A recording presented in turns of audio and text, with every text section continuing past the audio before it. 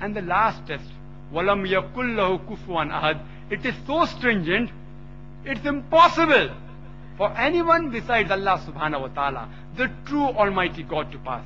It says there's nothing like Him. The moment you can imagine, the moment you can draw a mental picture what God is, He is not God. We know that Rajneesh, he was a human being like you and me. He had one head, two hands, two legs, two eyes, one nose, one mouth, long flowing beard, long hair. So surely, He can't be Almighty God. وَلَمْ يَكُلْ لَهُ كُفُوًا أَحَدٌ. There is nothing like Him. And this test, وَلَمْ يَكُلْ لَهُ كُفُوًا أَحَدٌ, is so stringent that no one besides Allah subhanahu wa ta'ala can pass. Suppose someone says that Arnold Schwarzenegger.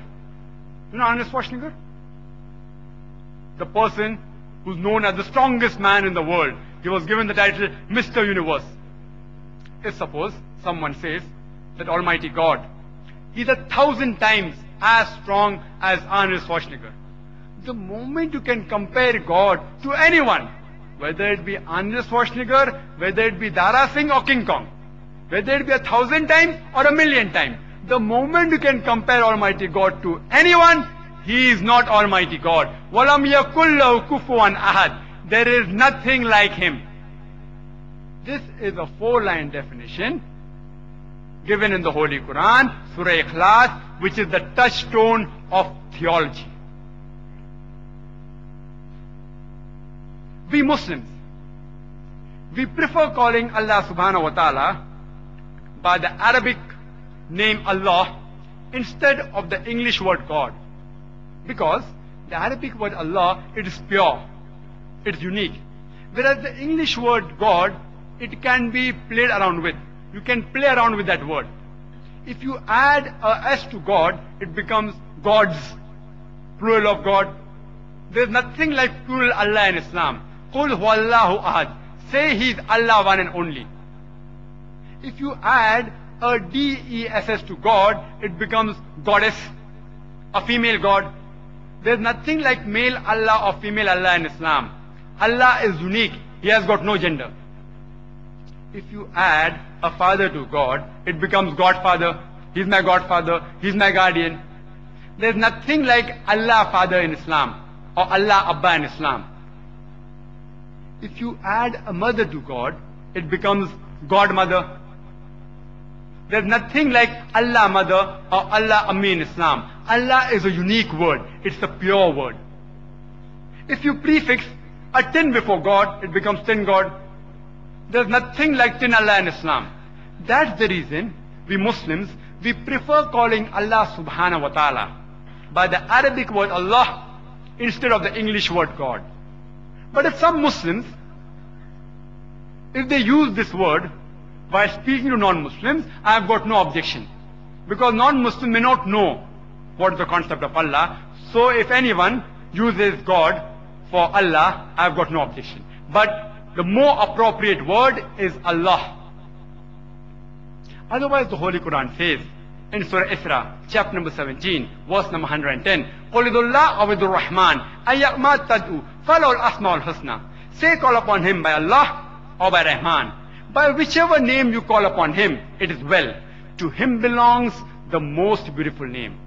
You can call Allah subhanahu wa ta'ala by any name, but it should be a beautiful name. It should not conjure up a mental picture. And there are no less than 99 different attributes given of Allah subhanahu wa ta'ala in the Holy Quran. No less than 99 different attributes of Allah subhanahu wa ta'ala are given in the Holy Quran. For example, Ar-Rahman, Ar-Rahim, Al-Kareem, most gracious, most merciful, most benevolent. He's called as Rabb, as Razik, as Lord, Cherisher, Sustainer, Provider. No less than 99 different attributes are given in the Holy Quran for Allah subhanahu wa ta'ala. And the same message is repeated. Besides Surah Isra chapter 17 verse number 110, it is also mentioned in Surah Taha chapter number 20 verse number 8. in Surah Araf, chapter number 7, verse number 180, as well as in Surah Al-Hashr, chapter 59, verse number 24, which says, to Allah belongs the most beautiful names. But whatever attribute you give to Allah subhanahu wa ta'ala, to Almighty God, it should be a unique attribute. It should only refer to Him and to no one else. And if we reverse the order, it should yet point out to Allah subhanahu wa ta'ala. For example, I am 5 feet 11 inches tall. I wear spectacles. I live in Bombay. If someone says that Dr. Zakir Naik is 5 feet 11 inches tall, it's a correct characteristic. But if we reverse it, who is 5 feet 11 inches tall? You will find more than 1,000 people who are 5 feet 11 inches tall. It doesn't point specifically to me. It's not unique. If you say Dr. Zakir Naik wears spectacles, it's correct. But it's not unique. Because if you reverse it, who wears spectacles? There will be more than 1,000 people who wear spectacles. If someone says Dr. Zakir Naik lives in Bombay, he's right. But it's not unique. Who lives in Bombay? More than 1 million people live in Bombay. So the attribute that you give should be unique. For example, if someone says that Dr. Zakir Naik is the father of Farik Zakir Naik, who was born on the 10th of July 1994 in Jangir Nursing Home in Pune, that's a unique attribute. Because if we reverse it, who is the father of Farik Zakir Naik, born on the 10th of July 1994 in Jangir Nursing Home in Pune? The answer is only one. Dr. Zakir Naik, no one else. It's a unique attribute. It points out to no one but one person. Similarly, let me give you another example. That Dr. Zakir Naik is the founder chairman of IRF Educational Trust, which was established on the 6th of November 1992 in Dongri, Mumbai. If we reverse it, who is the founder chairman of IRF Educational Trust, which was established on the 6th of November 1992 in Dongri, Mumbai? The answer is only one, Dr. Zakir Naik. Similarly, if you call Allah subhanahu wa ta'ala by any attribute, by any name, it should be unique. You can't say Allah subhanahu wa ta'ala is the creator of a building, because even many builders can build buildings. You can call Him the creator of the universe. Khalik, the creator. Who's the creator? Only one. Who's the ultimate creator of the universe? Only one, Allah subhanahu wa ta'ala. Ar-Rahman. Who's the most gracious? The answer is only one, Allah subhanahu wa ta'ala. Ar-Rahim. Who's the most merciful? The answer is only one, Allah subhanahu wa ta'ala. So it should be a unique attribute. The example I gave of myself was unique, but nothing great. Being the founder chairman of IRF Educational Trust is nothing great. It's unique, fine. It's nothing great. But Allah subhanahu wa ta'ala, besides the attribute being unique, it is something ultimate. Being the father of Farik Zakir Naik is not ultimate. It's unique. It's not ultimate. But Allah subhanahu wa ta'ala's attribute, besides being unique, should be ultimate. You cannot give attributes which are just common, which you and I can also do. Secondly, besides giving unique attributes, it should not be combined with characteristics which do not belong to Allah subhanahu wa ta'ala. For example, if someone says that Dr. Zakir Naik is the father of Farik Zakir Naik, who was born on the 10th of July 1994, Jangir Nursing Home in Pune, and is 4 feet tall. The attribute is correct. I am the father of the person who he said, but I am not 4 feet tall. I am 5 feet 11 inches tall. If someone says Allah subhanahu wa ta'ala, Almighty God, is a creator, but He has got a human form like you and me, one head, 2 eyes, 1 nose, 1 mouth, 2 hands. The creator attribute is correct, but the characteristic of a human form is wrong. So besides the attribute being unique, it should not be mixed up with false attributes. And the third is that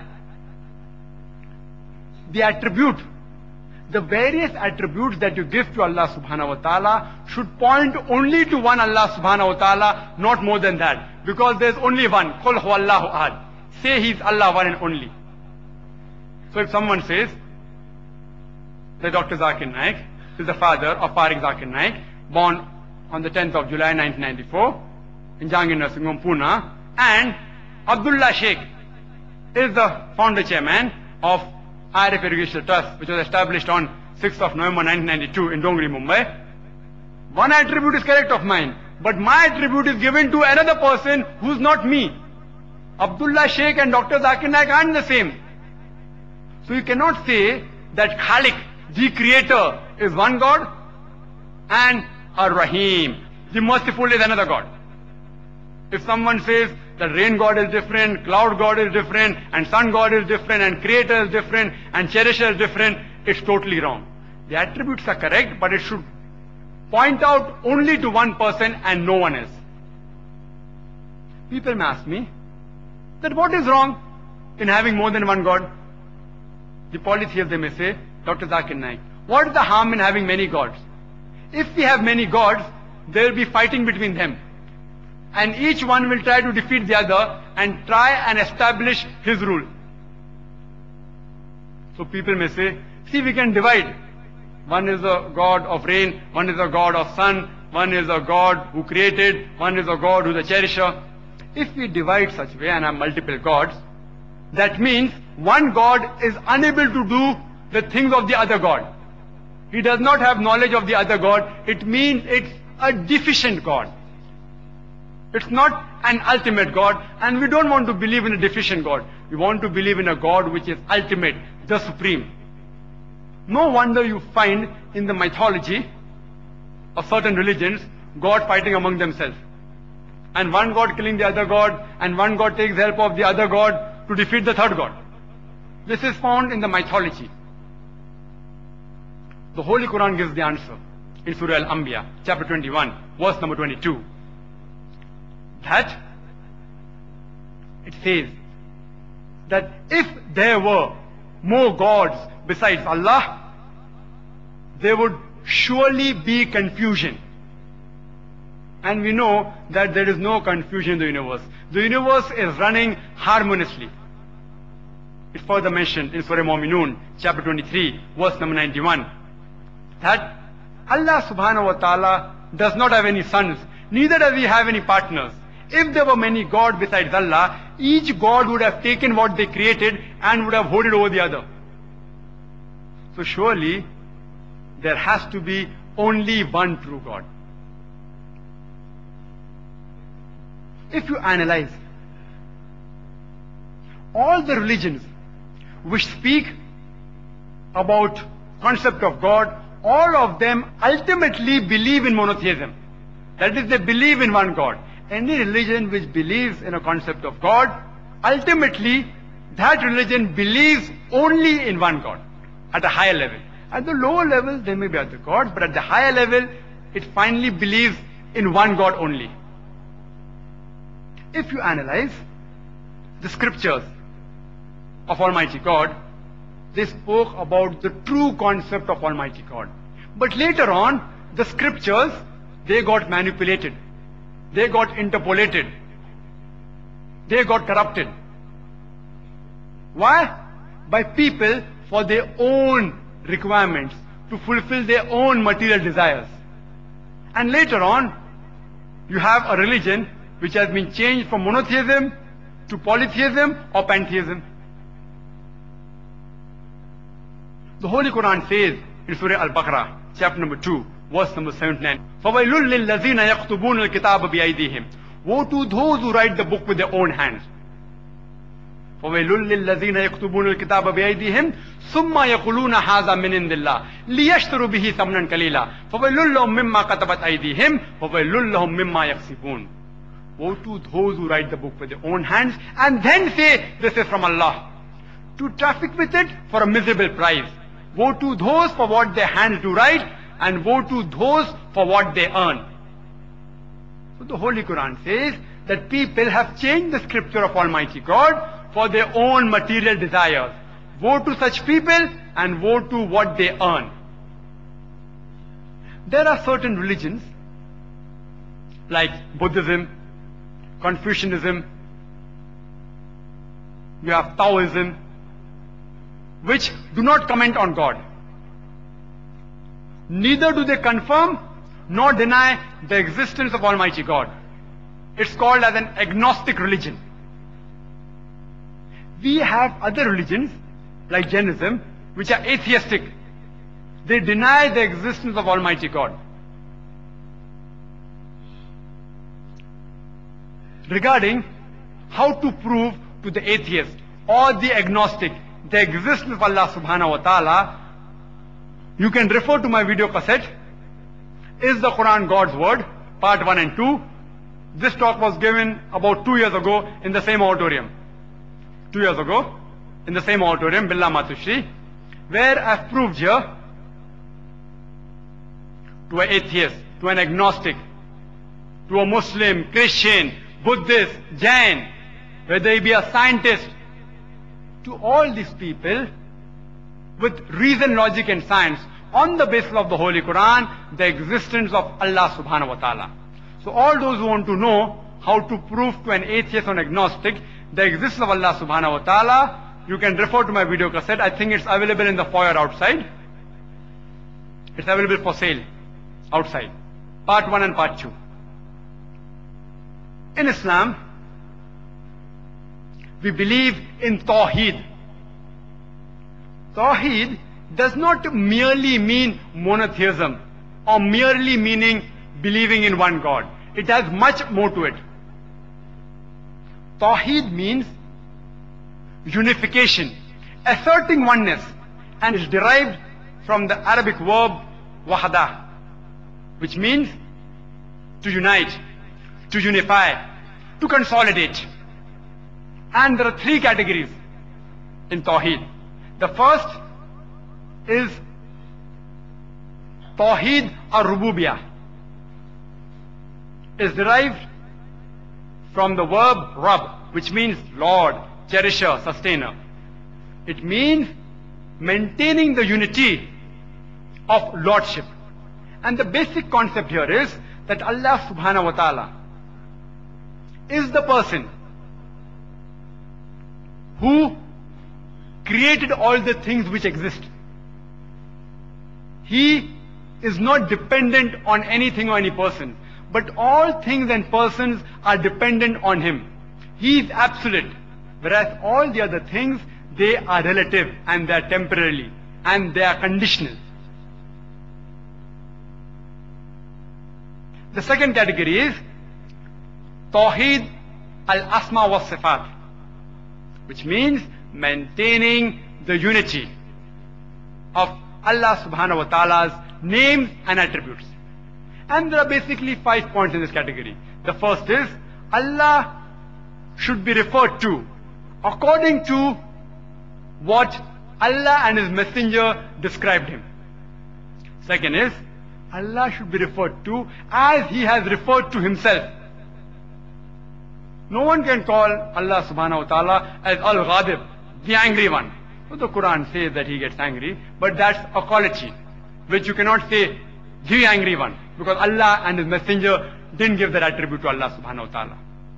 The third is, you cannot give human qualities to Allah subhanahu wa ta'ala. Like some scripture says that God Almighty, after creating the universe, He rested.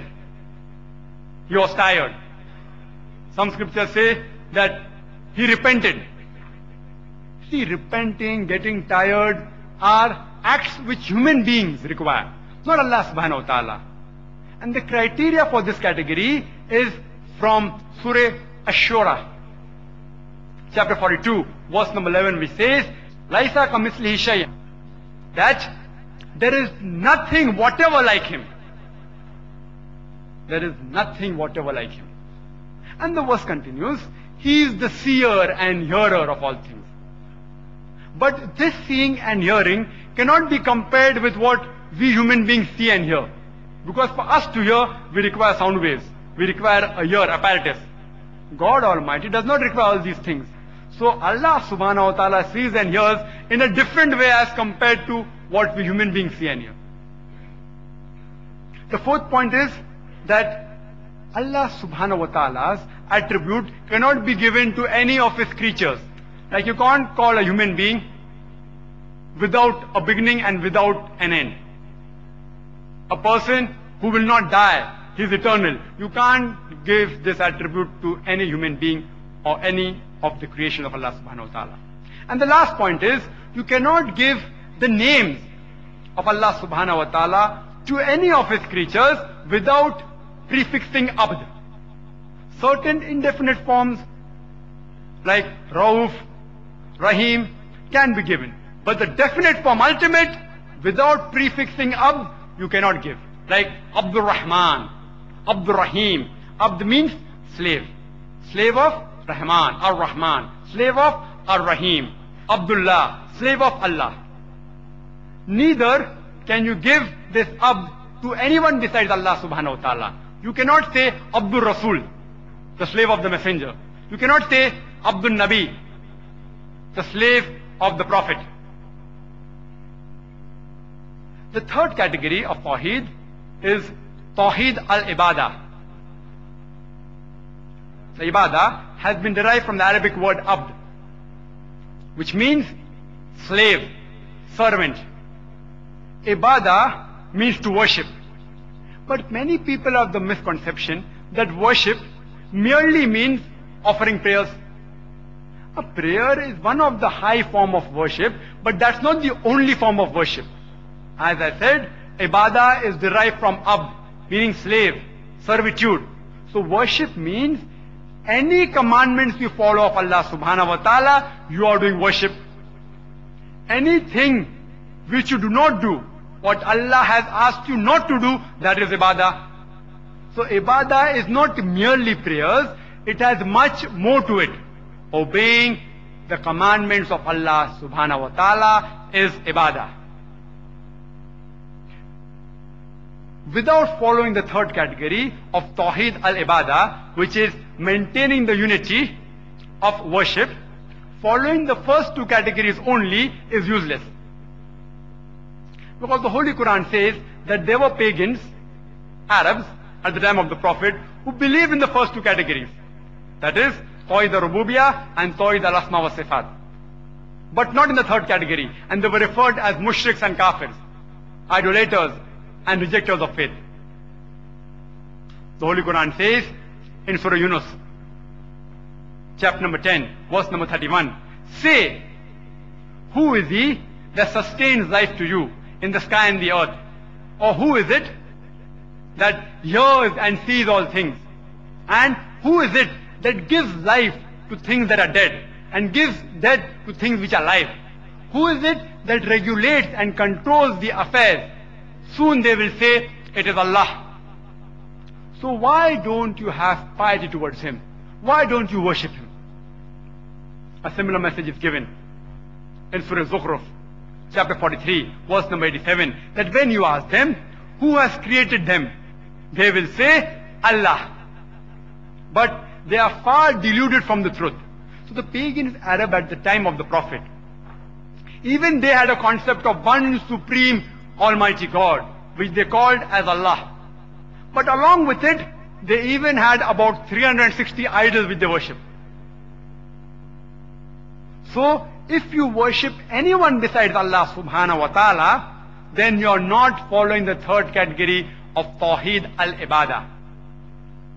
And with the first, second or third category of Tawheed is missed by anyone, or if there is any deficiency in fulfilling any point of any of the three categories, it is called as shirk. Shirk means associating partners. It means sharing. And in Islamic terms, it means associating partners with Allah subhanahu wa ta'ala. The biggest sin which is mentioned in the Holy Quran is shirk, associating partners with Allah subhanahu wa ta'ala. It does not only mean that you worship some other God, but shirk that is not fulfilling any of the three categories of Tawheed, leads to shirk. And the Holy Quran says in Surah Nisa, chapter number 4, verse number 48, that Allah subhanahu wa ta'ala will never forgive associating partners to Him. If He pleases, He may forgive anything else. But the sin of associating partners with Allah, He shall never forgive. The same message is repeated in Surah Nisa, chapter number 4, verse number 116. That those who do the sin of joining gods with Allah, Allah subhanahu wa ta'ala will never forgive them. Anything else, if He pleases, He may forgive. But all those who join gods with Allah, they have strayed far away from the truth. It's mentioned in Surah Ma'idah chapter 5 verse number 72. لَقَدْ كَفْرَ الَّذِينَ قَالُوا إِنَّ اللَّهَ هُوَ الْمَسِيحُ ابْنُ مَرْيَمَ. That they are doing kufr. Those who say that Allah is Christ, the son of Mary. وَقَالَ الْمَسِيحُ. But said Christ, Ya Bani Israel, O children of Israel, A'budullah, worship Allah, Rabbi wa Rabbakum, who is my Lord and your Lord. Innahu may yushrik billah. Anyone who associates partners with Allah, faqad harram Allah alayhi al-jannah. Allah will make Jannat haram for them. وَمَا وَهُ النَّارِ وَمَا لِلظَّالِمِينَ مِنْ أَنصَارٍ. And fire shall be his dwelling place, and he shall have no helper in the hereafter. The Holy Quran says that Jesus Christ, peace be upon him, said, Innahu may yushrik billah. Anyone who associates partners with Allah, faqad harram Allah alayhi al-jannah. Allah will make Jannat haram for him. وَمَا وَهُ النَّارِ وَمَا لِلظَّالِمِينَ مِنْ أَنصَارٍ. And fire shall be his dwelling place, and he shall have no helper in the hereafter. When I started my talk, in the beginning of it, the Qari, he recited verses of Surah Al-Imran, chapter 3, verse 64, which says, Ta'ala ila kalmatin sawa'im bainana wa bainakum. That come to common terms as between us and you. Which is the first term? Allah na'budu illallah. That we worship none but Allah. It doesn't say we believe in one and only Allah. Believing is not sufficient. It says Allah na'budu illallah. That we worship none but Allah. Wala nushrika bihi shay'an. That we associate no partners with Him. So only believing in one God is not sufficient. You should even only worship Him and no one else, and associate no partners with Him. The Holy Quran says in Surah Anam chapter 6, verse number 108, Revile not ye those whom they worship besides Allah, lest out of spite they revile Allah subhanahu wa ta'ala in their ignorance. The Holy Quran says in Surah Luqman, chapter 31, verse number 27, that if all the trees on the earth were made into pen, and the ocean into ink, and the seven oceans to back it up, yet the words of Allah subhanahu wa ta'ala will not be exhausted in writing, because He is all-powerful, full of wisdom. I would like to end my talk by giving the quotation of the Holy Quran from Surah Al-Hajj, chapter 22, verse number 73, which says, Ye men, there is a parable set forth for you. Listen to it. Those whom you call upon anyone besides Allah, they cannot even create a fly. They cannot even create a fly if all of them got together. And if the fly took away something from them, they cannot even release from it. Feeble are those who petition, feeble are those on whom they petition. Wa akhiru da'wana alhamdulillahi rabbil alameen.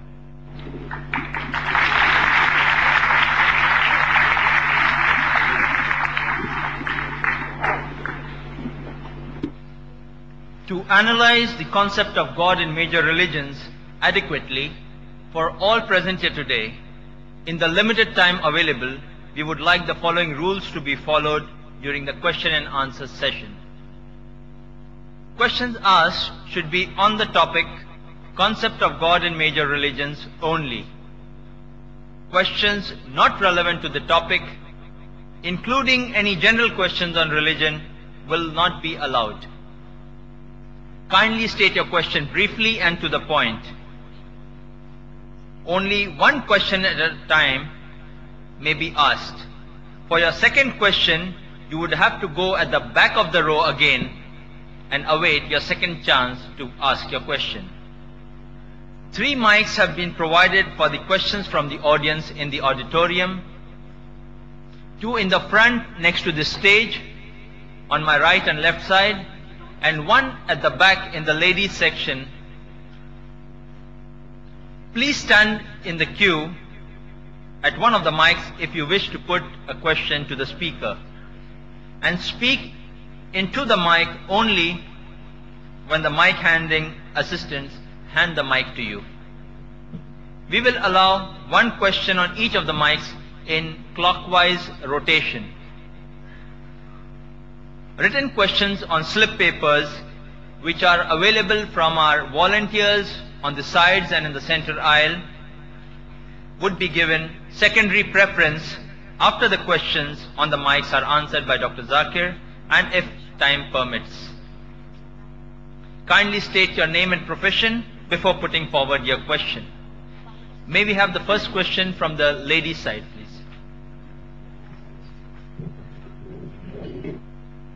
Assalamu alaikum. I am Sabah Bakai from Delhi, and my question to Mr. Zakir uncle is, the Christian concept of the God is a Trinity, the Father, the Son and the Holy Ghost. But these three are one. Does this mean that they believe in only one God?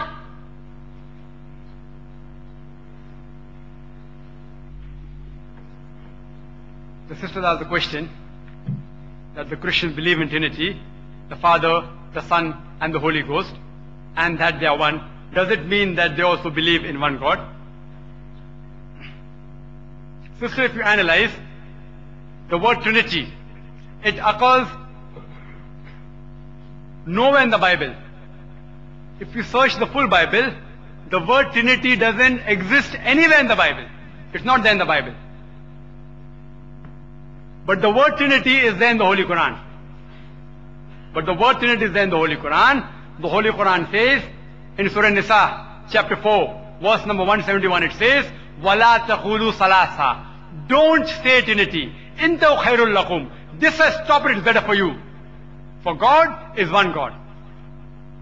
It's again repeated in Surah Ma'idah, chapter number 5, verse number 73. It says, لَقَدْ كَفْرَ الَّذِينَ قَالُوا إِنَّ اللَّهَ ثَالِثُ ثَلَاثًا. They blaspheme those who say that Allah is one of 3 in a Trinity. For there is no God but Allah. So the word Trinity is not mentioned in the Bible, but it is there in the Quran. And Quran says, وَلَا تَقُولُوا ثَلَاثًا. Don't say Trinity. The closest verse that you can find in the Bible which can be taken for Trinity is the first epistle of John, chapter number 5, verse number 7, which says, for there are 3 that bear record in heaven, the Father, the Word and the Holy Ghost, and these 3 are one. This verse of the Bible, first epistle of John, chapter 5, verse number 7, is the closest resemblance to Trinity in the full Bible. But if you read the Revised Standard Version, which has been revised by 32 scholars of the highest eminence, backed by 50 different Christian cooperating denominations, they have removed this verse from the Bible as an interpolation, as a concoction, as a fabrication. It was not removed by Muslims or non-Christian scholars, but it was removed by 32 Christian scholars of the highest eminence, backed by 50 different corporate denominations, as an interpolation, as a concoction, as a fabrication, because it was not there in the original manuscript. We Muslims, we should thank the galaxies of deities, the doctors of divinity, for getting the Bible one step closer to the Quran, closer to Islam. As the Quran says, وَلَا تَقُولُوا ثَلَاثًا. Don't say Trinity. In fact, if you analyze, as I said in my talk, Jesus Christ, peace be upon him, never spoke about Trinity. that Father, Son and Holy Ghost, they were one. In fact, he said in the Gospel of John, chapter 14, verse number 28, my Father is greater than I. Gospel of John, chapter number 10, verse number 29, my Father is greater than all. Gospel of Matthew, chapter number 12, verse number 28, I cast out devil with the Spirit of God. Gospel of Luke, chapter number 11, verse number 20, with the finger of God I cast out devil. Gospel of John, chapter number 5, verse number 30, I can of my own self do nothing. As I hear, I judge, and my judgment is just. Because I seek not my will, but the will of thy Father who has sent me. He never spoke about Trinity. In fact, when he was asked that which is the first of the commandments, he said, it's mentioned in the Gospel of Mark, chapter number 12, verse number 29, Shama Israelo, Adnai Lahaino Adnai Echad, which means, hear, O Israel, the Lord, our God, is one Lord. But if you ask the Christian church, in the catechism, they tell you that the Father is a person, the Son is a person, and the Holy Ghost is a person. But they aren't three persons, they are one person. Person, person, person, but not three person, one person. What language is this? 1 plus 1 plus 1 is equal to 3. It's not equal to 1. 1 into 3 is 3, not 1. So when we ask them that suppose there are 3 triplets, identical triplets. If one of them commits murder, can you hang the other? They say no. Then you ask them why? Because each one has a different personality. If one of the triplets commits murder, you can't hang the other because each one has a different personality. And when the Christian, when they think about the Father in heaven, they think like an old man, like Santa Claus, sitting in the heaven on one of the planets with the earth as his footstool.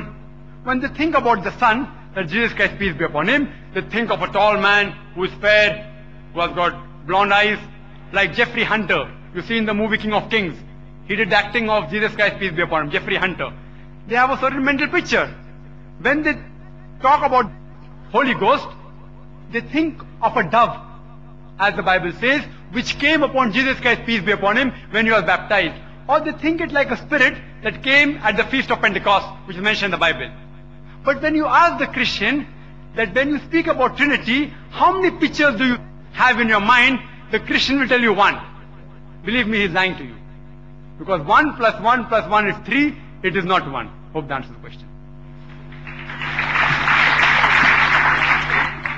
Assalamu alaikum. My name is Muhammad Javed, and my question is, why can't God not take a human form?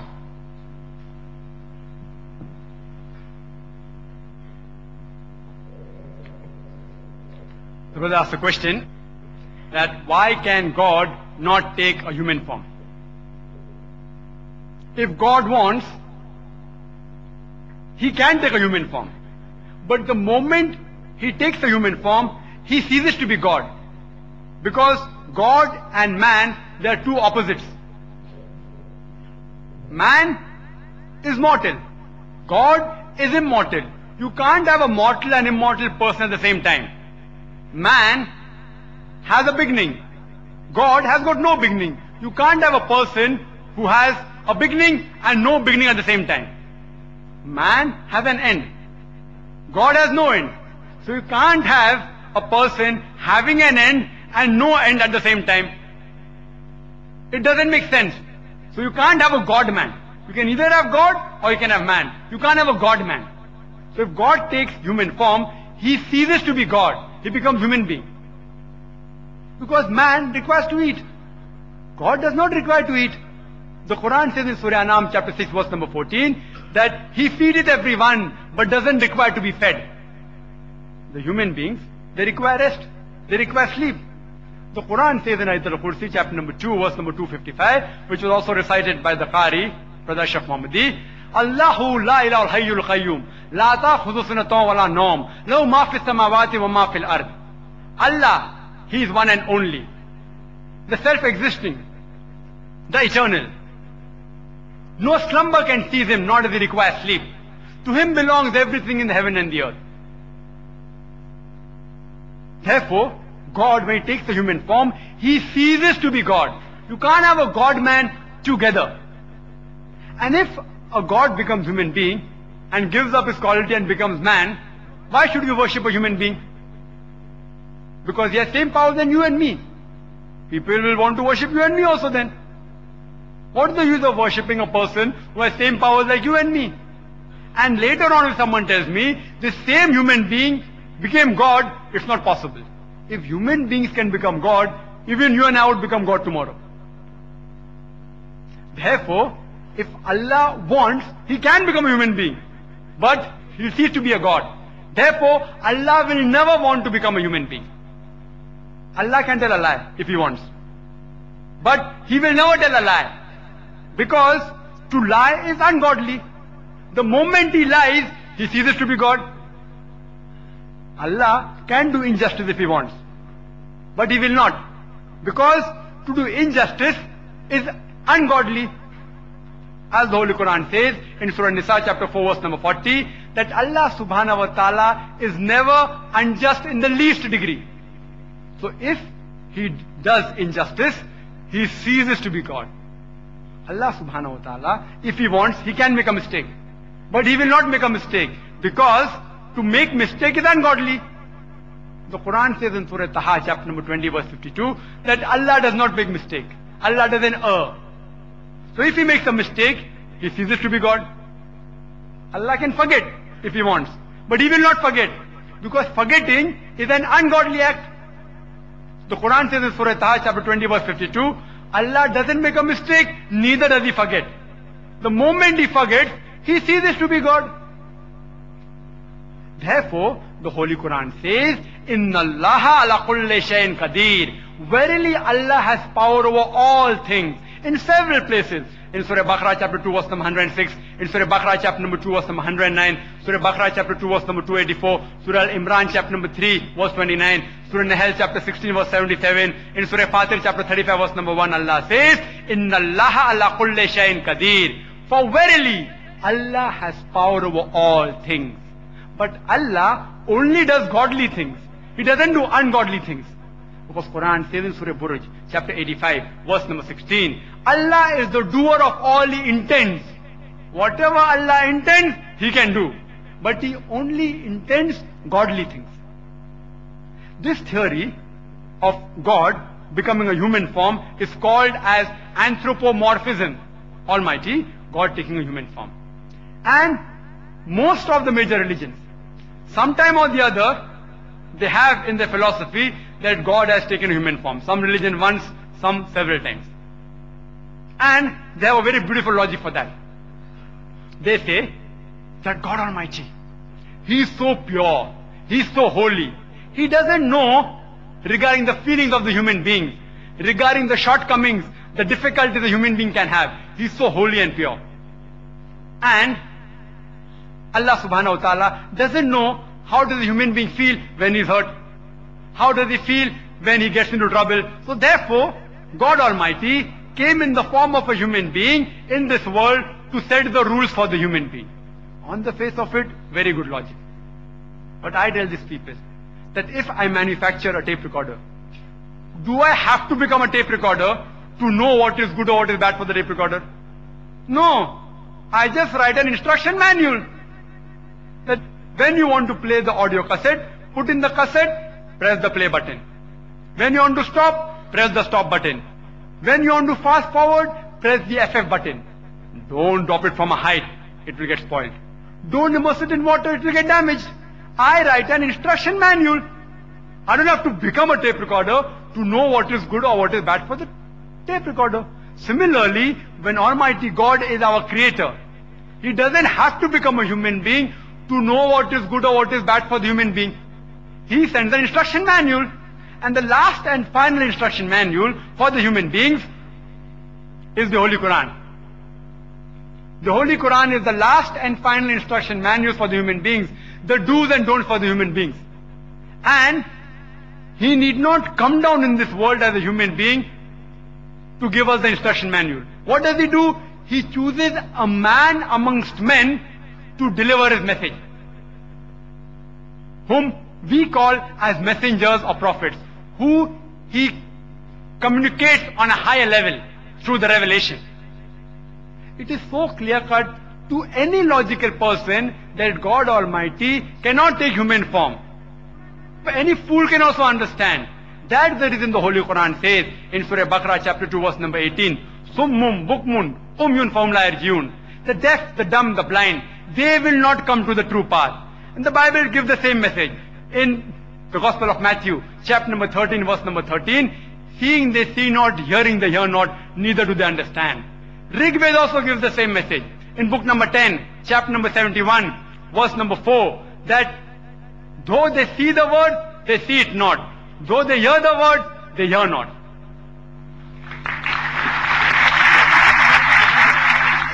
The next question from the ladies. Assalamu alaikum. If all the major religions and scriptures speak about one God, then does it imply that all these religious scriptures, that is Bible, Vedas, etc., are the word of God? And does it further imply that whichever religion you follow, be it Islam or Hinduism or Christianity, it is one, the same?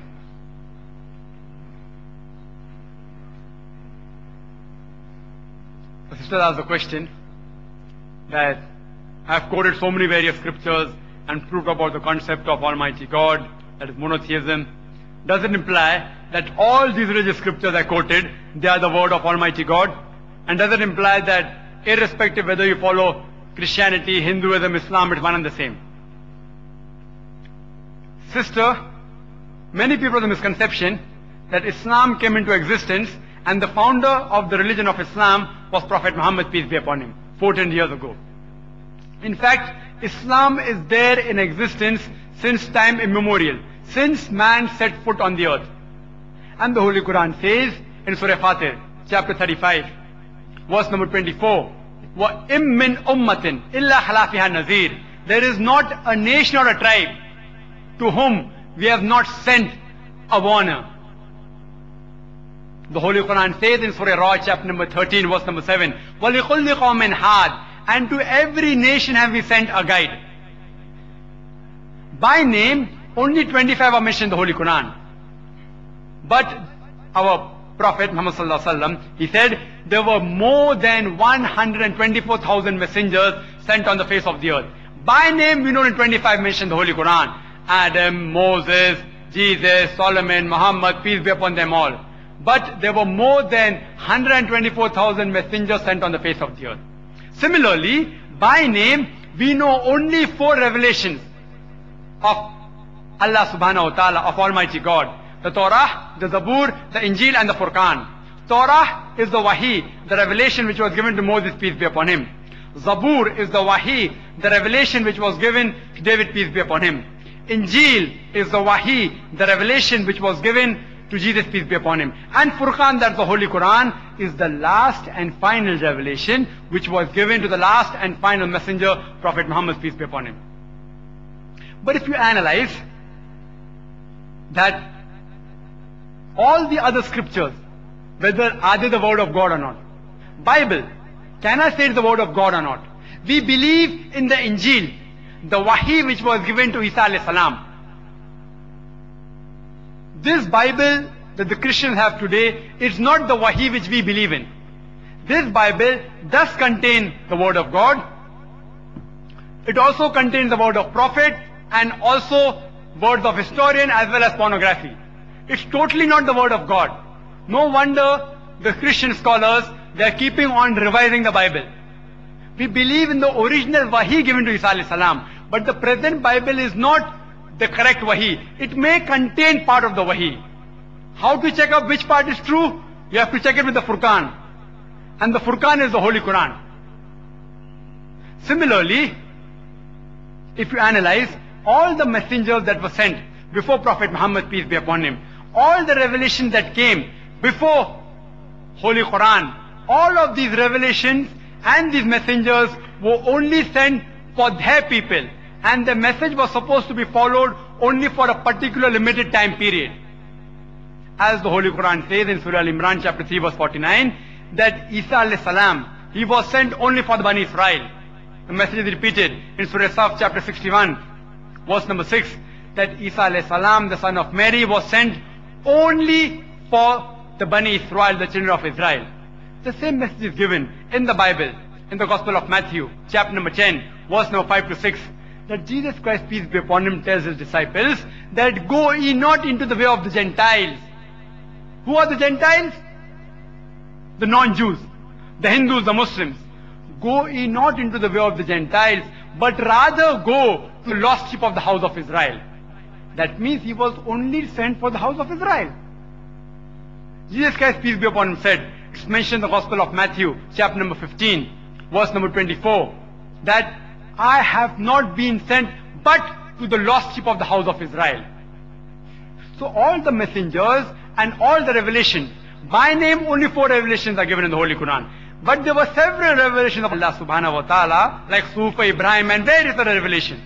But all the revelations that came before the Holy Quran and all the messengers that came before Prophet Muhammad, peace be upon him, they were only sent for their people and for a particular time period. But our beloved Prophet Muhammad, peace be upon him, the Holy Quran says in Surah Al-Anbiya chapter 21 verse number 107, it says, وَمَا أَرْسَلْنَاكَ إِلَّا رَحْمَةً لِلْعَالَمِينَ, that we have sent thee not but as a mercy to the whole of humankind, as a mercy to all the worlds, as a mercy to all the creatures. The Holy Quran says in Surah Sabah chapter 34 verse number 28, that وَمَا أَرْسَلْنَاكَ إِلَّا كَافَّةً لِلنَّاسِ بَشِيرًا وَنَذِيرًا, that we have sent thee not but as a universal messenger, giving glad tidings and warning them against sin. But most of the humankind yet do not know. Similarly, all the religious scriptures that were sent by Allah subhanahu wa ta'ala that came before the Quran were only meant for that people and for a particular time period. But the Holy Quran, it says in Surah Ibrahim chapter 14 verse 52, as well as Surah Baqarah chapter 2 verse 185 and Surah Al-Zumur chapter 39 verse number 41, that it was sent for the whole of humanity. Regarding a question, that are these scriptures, the Vedas, the Bible, the Avesta, the Satir, the Upanishad, are they the word of Almighty God? What I can say, that we believe in Injil as the word of God, but the present Bible is not the word of God. Regarding Veda, Upanishad, Gita, Zed Avesta, Dasati, I can say maybe they were the word of God. Maybe. I cannot say for sure. Since the Quran does not say that Veda is the word of God, I cannot say for sure. I can only say maybe they were word of God. But even if they were the word of God, all the scriptures besides the Holy Quran have been changed by human beings. They have been corrupted. As a famous critic of Islam, William Muir, he said 2 centuries before that the only religious scriptures which has maintained its purity is the Holy Quran for 12 centuries. William Muir, who is a very strong critic of Islam, he had to agree that this Quran has maintained its original purity for 12 centuries. He said this 200 years before.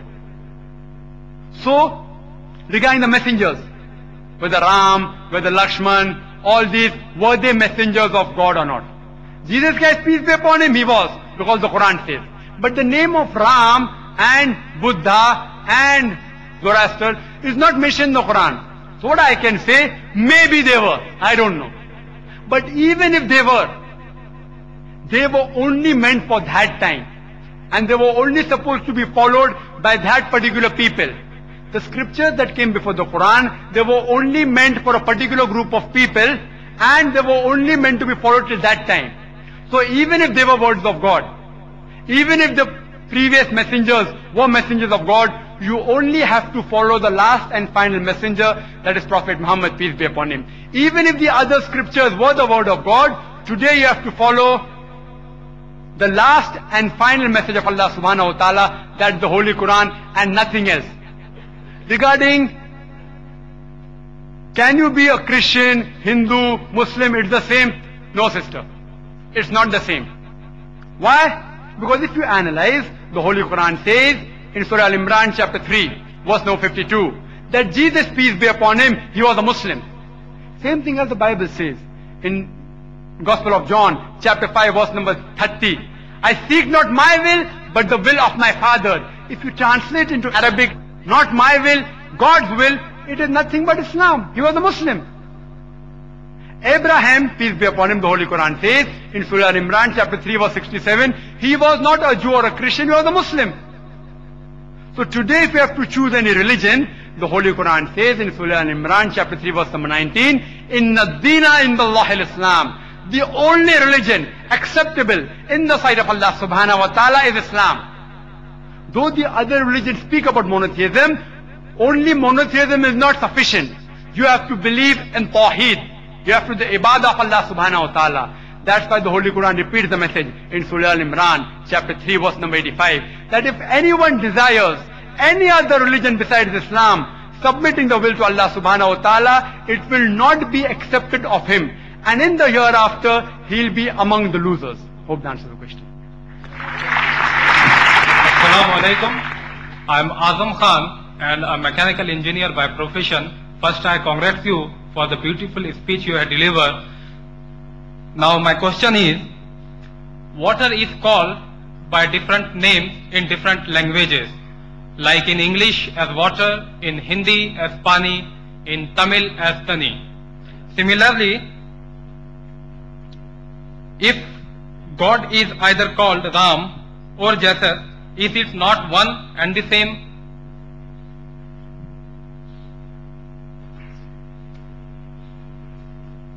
The brother posed the question that water in different languages can be called as water in English, pani in Hindi, tani in Tamil. Similarly, God is one. Can we not call him by Ram or Jesus, etc.? Peace be upon him. As I mentioned in my talk, the Holy Quran says in Surah Isra, chapter 17, verse number 110, Qulidullah abidur Rahman, ayatma tadu, falal asmaul husna. Say call upon him by Allah or by Rahman. By whichever name you call upon him, to him belongs the most beautiful name. You can call Allah subhanahu wa ta'ala by any name, but it should be a beautiful name and it should not conjure up a mental picture. It should contain the qualities of Almighty God. And the same message is repeated in Surah Taha, chapter number 20, verse number 8. In Surah Araf, chapter number 7, verse number 180. As well as in Surah Al-Hashr, chapter 59, verse number 24, which says, to Allah belongs the most beautiful names. You can call him by any name, but it should not conjure up a mental picture. Regarding a question that water is called by different names in different languages, and I know about it. In English it's called as water, in Hindi as pani, in Tamil as tani, in Arabic it's called as ma. In Surah Al-Anbiya chapter 21 verse number 30, in Sanskrit it's called as apa. In Bhagavad Gita chapter number 7 verse number 4. In Shuddha Hindi it's called as jal. In Gujarati as jal or pani. In Marathi as pani. It's called as, in Kannada, it's called as nir. In Telugu, nir. And Malayalam as zellam. Various languages. You can call. I gave you only 10 examples. Quran gives 99 attributes to Allah subhanahu wa ta'ala. But there is no objection if you call water in any language as long as it is water in any language. But it should be water. It should not be something else. For example, if suppose someone comes and tells me that I have been advised by my friend that every day in the morning I should have 1 glass of pani. I know pani means water, so I understand what he's saying. But then he continues, but when I have that 1 glass of pani, I feel like vomiting. I ask him, why do you feel like vomiting? So he tells me, because the water stinks. It is yellowish in color. Later I realized that what he's talking is not pani, it is urine. So somebody told him that you have 1 glass of urine, but the name he gave was pani. So you can call water by pani, tani, mani, apa, pani, no problem. But it should be water. You can call water by any name. But anything else beside water, neither can you call it water, neither can you call it pani, neither can you call it tani, neither can you call it as mani. Water as water you can call, but something else as water you can't call. People may think that what? An illogical example. Even an ignorant person can make out the difference between urine and water. Only a fool will not know the difference between urine and water, and I agree with them. that even an ignorant person knows the difference between urine and water. Similarly, those people who know the concept of Almighty God, the correct concept, they say that these people who worship false God, they are not only ignorant, they are foolish. Can't they differentiate between a true God and a false God? You give it any name, but if it's a true God, you can give it the name of God. If it's not a true God, you're giving false God the name of God. Aren't they foolish? They are foolish. For example, if you want to buy some gold, there's a person who comes and wants to sell his gold jewelry to you, and he says, this is 24 karat sona. You know that sona in Hindi means gold. In Arabic it is zahaba. You know it very well. But even after knowing that sona in Hindi is for gold, yet you will not just buy it like that. You will verify whether the sona, what is calling 24 karat sona, is it actually 24 karat gold or not. You will not just buy it off. What will you do? You will go to a goldsmith and verify whether it is actually 24 karat sona or not. And after verifying with the touchstone, you know, I give the example of touchstone in my talk. He tells you it is fake. Though the jewelry was glittering, but all that glitter is not gold.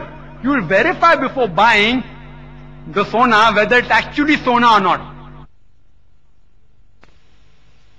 Why? Because you have to pay money for it. You know, you don't want to lose. Because you know, if you lose 1,000 rupees or 10,000 rupees, it's precious. So why don't you do the same when anyone says this is God? You check it up with the touchstone. Which is the touchstone? Surah Ikhlas, chapter number 112, verse number 1 to 4, which says, Qul huwallahu ahad. Say He is Allah one and only. Allahu samad. Allah the absolute eternal. Lam yalid wa lam yulad. He begets not, nor is begotten. Wa lam yakul lahu kufuwan ahad. There is nothing like Him. So anyone says this is God, you first check it up with the touchstone whether actually is God or not. If he fits in that definition, we have got no objection accepting that person who they are calling as Almighty God. For example, suppose some lunatic, he says that Muhammad